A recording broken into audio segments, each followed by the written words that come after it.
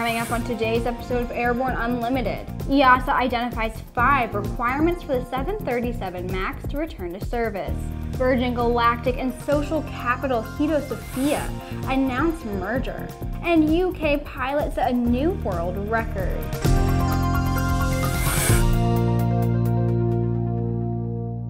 Happy Friday, and thanks for tuning in. I'm Sophie Herlock.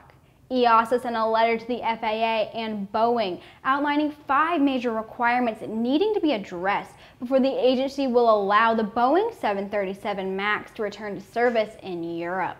The issues brought up by EASA parallel the FAA's concerns, and the FAA confirms the specific matters being raised by EASA, but said they continue to work closely with other validating civil aviation authorities on their review of Boeing's certification documentation for the 737 MAX. And while the process involves regular communication among the parties, the FAA did not confirm the items specified by EASA. A person familiar with the matter who requested to remain anonymous said the issues identified by EASA include potential difficulty for pilots to turn the manual trim wheel, the unreliability of the 737 MAX airplane's AOA sensors, and a software issue revealed last week by the FAA. Previous unreported issues involving the failure of the autopilot to disengage in certain emergencies were also cited. Other issues were listed by EASA, but they were not flagged as critical. Boeing expects the 737 MAX to be cleared by September. We'll be right back with Around the Patch. Concorde's recombinant gas RG series sealed battery technology produces a high-performance battery with the advantages of being pre-tested and fully charged at the factory. Find out more about Concorde's entire line of batteries at www.concordebattery.com. Concorde, the heart of your aircraft. There's never been a better time to become a pilot. At the Sling Pilot Academy, you can get your private, commercial, and instrument ratings in 9 months for less than $63,000 and do it in modern, fun airplanes. Your flight training is going to be as exciting as your future career as an airline pilot. slingpilotacademy.com. Now let's take a quick look at some interesting stories coming out of the aviation industry. It's time for today's trip Around the Patch.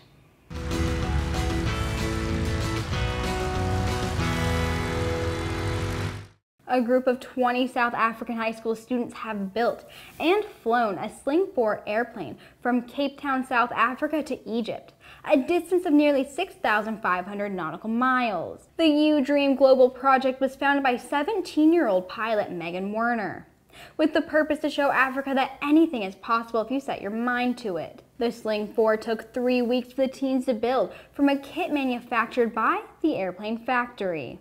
U.S. Transportation Secretary Elaine Chao announced the department will award $477 million in airport infrastructure grants to 264 airports in 44 states, the Pacific Islands, and the District of Columbia. This is the 3rd allotment of the total $3.18 billion in FAA Airport Improvement Program funding for airports across the United States.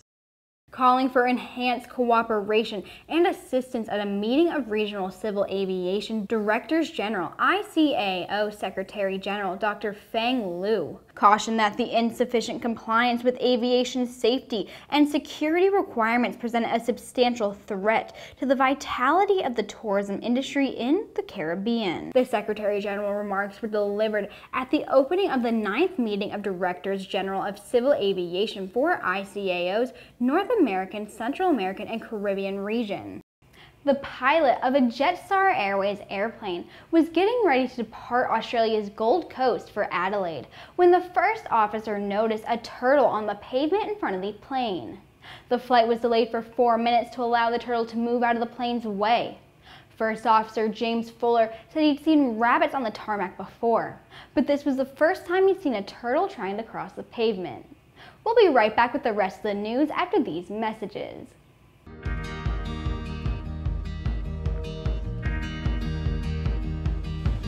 Today is a new dawn. With a new name. Un nuevo logotipo. A new factor. Und einen globalen Kundenfokus. We are Continental Aerospace Technologies, and we stand behind you.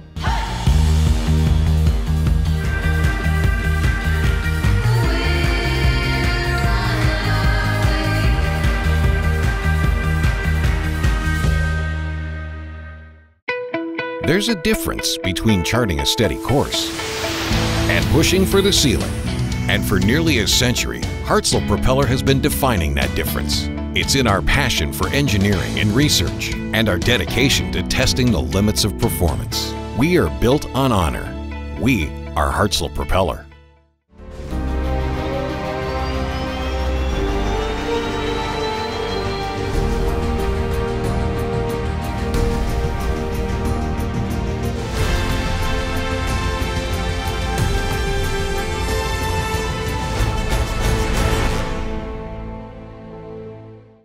Virgin Galactic and social capital Hedosophia announced their upcoming merger with SCEH, owning up to 49% of the company. Upon closing the transaction, which is expected in the second half of 2019, Virgin Galactic will be introduced as the first publicly traded commercial human spaceflight company. On this merger, Virgin Galactic founder Sir Richard Branson said, "By embarking on this new chapter, we can open space to more investors, and in doing so, open space to thousands of new astronauts.